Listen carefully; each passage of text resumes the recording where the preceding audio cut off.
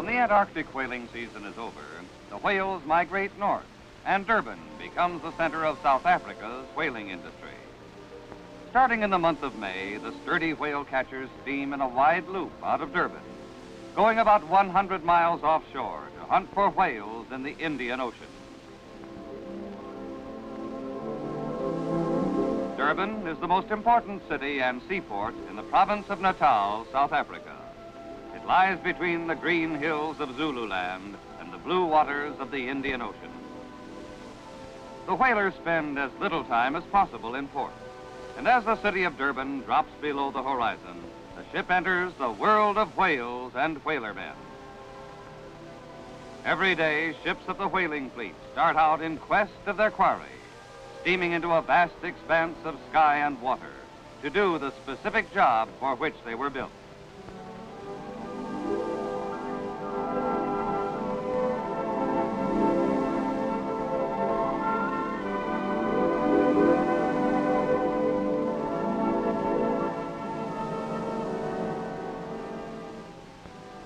Everything is shipshape, including the marker buoys, which the men have lashed to the rigging with an efficiency born of long experience.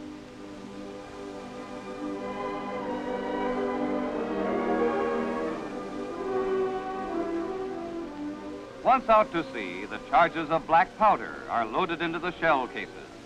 From now on, there will be few idle moments. There will be no time for preparations once whales are sighted, and there must be no doubt, no delays, and no hitches that might spell failure at best, danger and disaster at worst.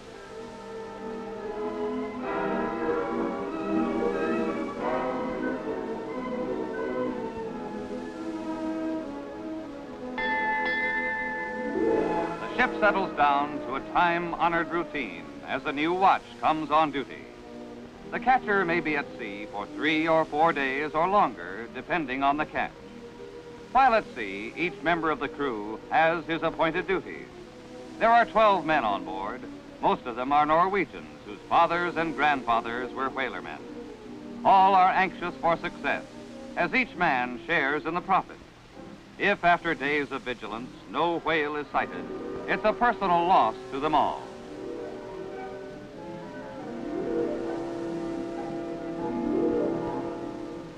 The loading of the gun up on the bow is a meticulous and skillful operation. The harpoon has 4 prongs or grapples that open inside the whale and prevent it from being pulled out. It is lashed into place to keep it in position until it is fired. Attached to it is a long nylon rope, 1.5 inches thick, immensely strong and amazingly flexible. The harpoon head contains an explosive grenade with a 2-second delay to kill the whale quickly and humanely. On whalers, the captain is the gunner, and Captain Carlson, among the greatest whalermen in the world, watches these preparations with lynx-eyed attention.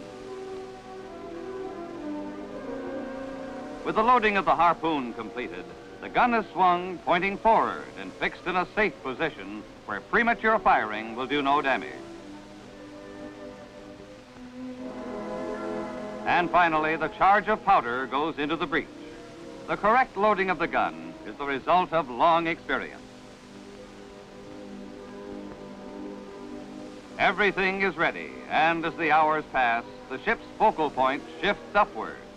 From time to time, each whalerman glances up to the crow's nest high overhead, where keen eyes sweep the sea in search of the telltale plumes of spray that indicate the location of a surfacing whale.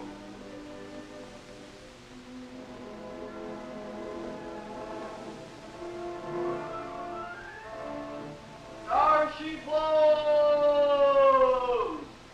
All eyes look to the crow's nest at the cry of the lookout, and immediately the helmsman calls for more speed to reduce the distance between the hunter and the quarry. With her increased speed, the sturdy little catcher takes a more severe buffeting from the sea, while on deck, trained eyes try to identify the type of whale sighted. It's a school of sperm whales. All speed is on as Captain Carlson orders mate Toby Hockerstad forward to the gun to give him more experience in becoming a captain and a gunner. Hockerstad moves quickly along the catwalk from bridge to bow with an outward calmness that hides his excitement. From now on, he is in full command. Not only the gun, but the entire ship is under his direction. Pitted against his calmness and skill is the sperm whale that can dive for an hour at a time, leaving Hockerstad to anticipate its next move. And now he has picked his target, a large sperm of about 50 tons.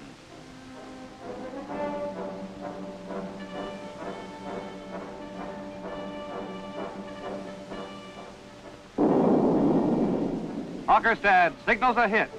If the whale isn't killed immediately, a second harpoon is fired.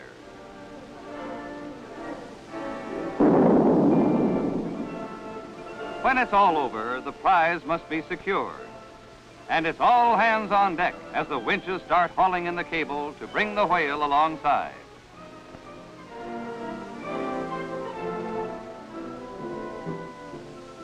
A hollow spike attached to an air hose is driven into the dead whale. Then the compressed air is turned on in order to make the whale float, whether the catcher leaves it or takes it with her. This particular whale is to be left for a while, so the marker buoys and flag are unlashed.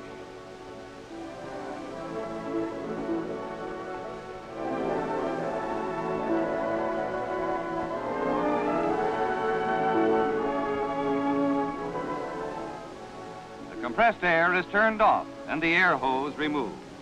Then, to enable the ship to find the whale later, the marker buoys and flag are put over the side and attached to the whale. When the catcher returns from further hunting, the flag will be visible for a long distance. With this initial success to hearten her crew, the catcher steams away and resumes the hunt.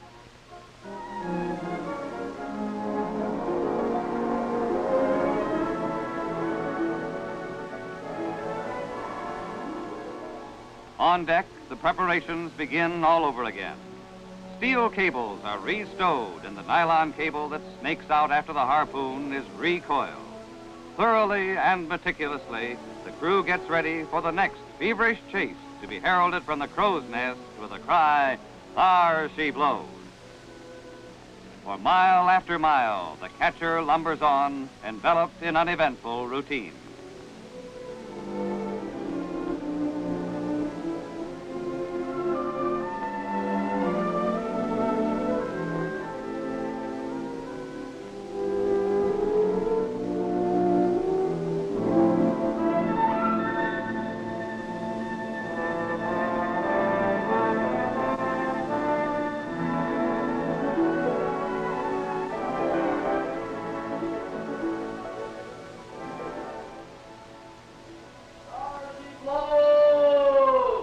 Then monotony is banished, this time by a sei whale, a member of the baleen family.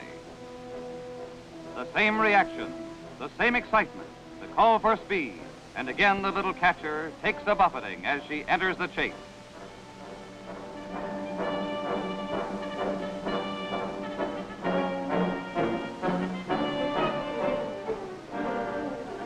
The gun is loaded and everything is ready, with the engines straining for the last knot of speed.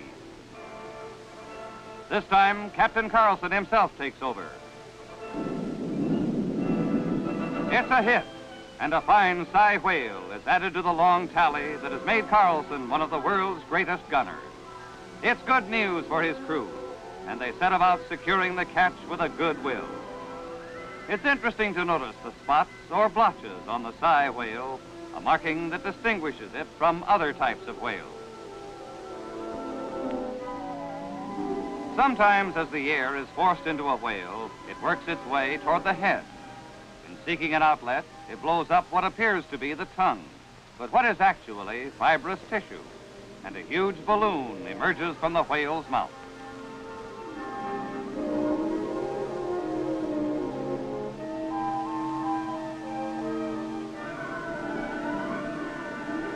When the ship left the sei whale, the crewmen little thought they were moving on toward a human drama. There were no indications. The new watch came on to do their spell, and with the success already attained, the chances were our ship had enjoyed its share of luck. Then a finback whale broke the surface. There she blows! After the lookout had spotted him, there were the same reactions on board, except this time there was the grave risk of foundering when going at full speed in a rough sea. Up on the bridge, Carlson had to think of the danger to himself and his crew before making a decision. There was trouble ahead. The seas were becoming rougher, and seaworthy though she was, as the speed was increased, the little catcher began to take a pounding. That 80-ton fin-back whale was going to involve a tremendous risk. The odds were enormous. The gunner was courting disaster. If he were washed from that tiny bow platform, he would be crushed by the ship or cut to pieces by the lashing propellers. No wonder Carlson hesitated. Was the prize worth the risk?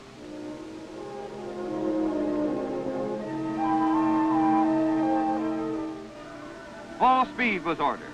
Carlson had accepted the challenge. He went forward to the gun, tried to anticipate the whale's next move, and ordered a change of course. It was a decision born of great courage. The crew gladly obeyed the captain's orders, but as the catcher plunged forward on this desperate gamble, the situation became worse. Up forward, Carlson was pitting his courage and strength against the terrifying might of the sea. He'd get that whale, no matter what the risk.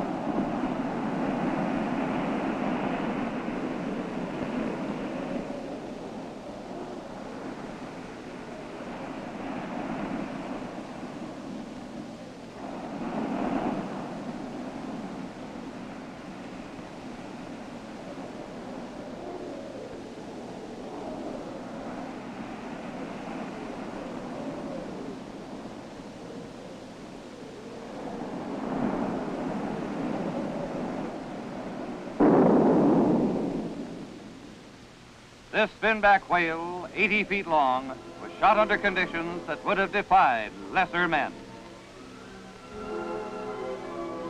Though mortally wounded, it put up a struggle until the desperate encounter was quickly ended by a second harpoon.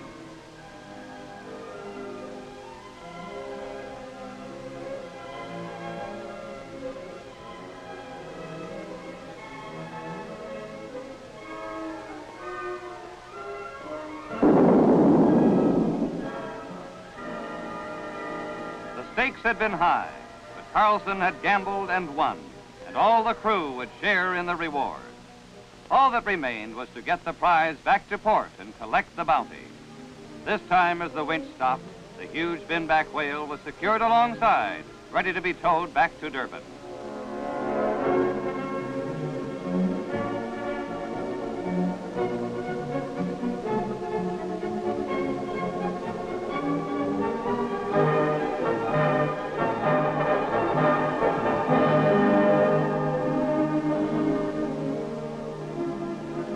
The catcher gets underway without waiting for the huge flukes to be trimmed down to make the whale more manageable. It has been a satisfactory trip, most satisfactory. The course is set to pick up the Psy whale shot earlier, and as the catcher nears its approximate position, a pinpoint in an endless ocean, binoculars scan the seas for the marker flag. But now the dead whale has company.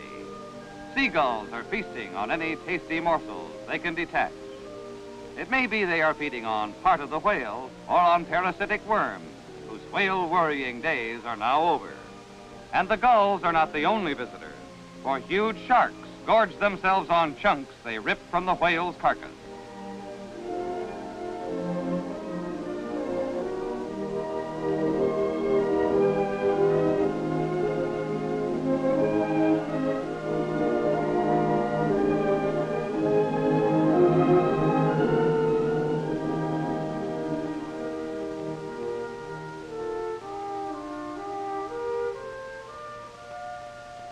But the whale was not shot to feed the vultures and jackals of the sea, And as the catcher comes alongside, the flag and the marker buoys are retrieved and the whale secured for towing. The fluke tips are tossed to the scavengers of the sea. And finally, the catch is marked to keep the record straight at the factory. With 2 fine whales securely attached alongside, the whale catcher resumes her return voyage.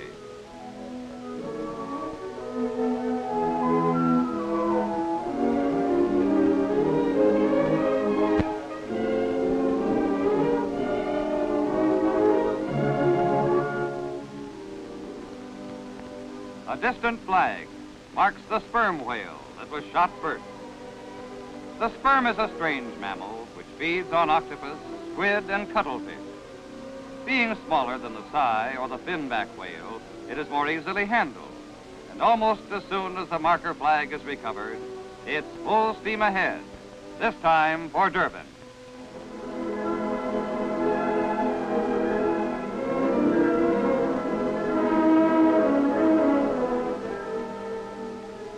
Captain Carlson is happy. In fact, everyone is happy.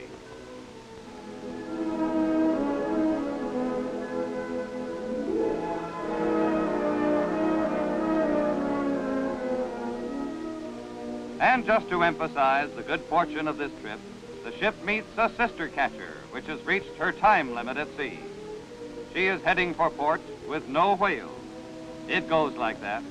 She has had no luck, while the escort of gulls wheeling overhead proclaims that our ship has been more fortunate.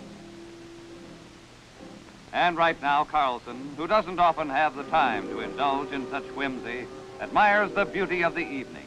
Yes, the weather is good and all's well.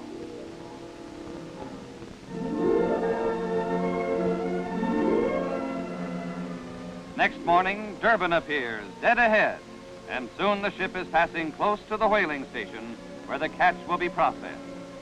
Whaling is a large industry in itself and of vital importance to many other South African industries.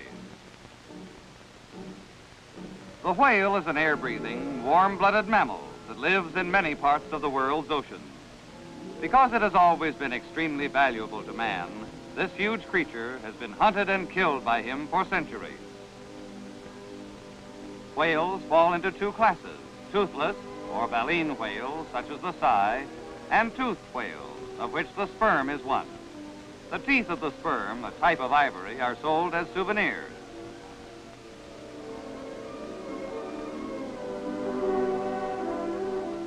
When whales are hauled from the sea, it becomes apparent what enormous mammals they really are. This bull whale is 80 feet long and weighs approximately a ton for each foot of its length, a mountain of flesh and bone.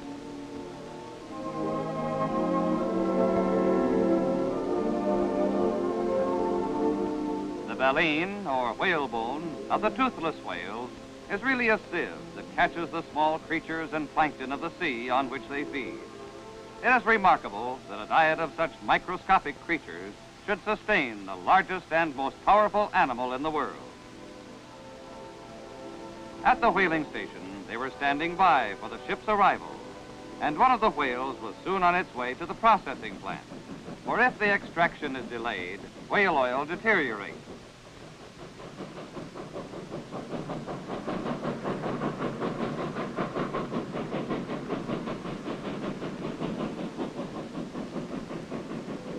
The whale is regarded as an abundant source of valuable raw material.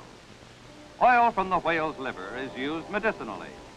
Certain parts of the meat are for human consumption, finding their way to many dinner tables. The rest of the meat is rendered for oil, and the residue provides animal feed. The bone is crushed for bone meal and used as a fertilizer, also for feeding cattle and poultry.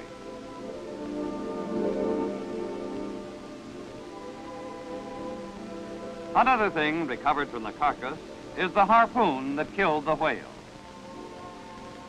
The baleen, or whalebone, is still used for stiffeners in ladies' dresses, to make bristles for brushes, and one specialized use is to make the plumes that adorn the helmets of the Royal English Guard. The most valuable product is oil, about half of which comes from the blubber, the fat just beneath the skin. The greatest use of whale oil is in the making of soaps and margarine, and the oil from the sperm whale is used as a lubricant for engineering instruments.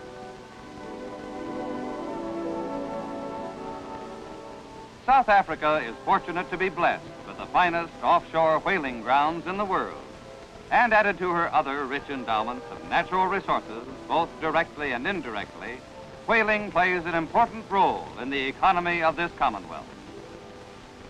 Whaling is a big industry that depends on the hardy men who go down to the sea in little ships.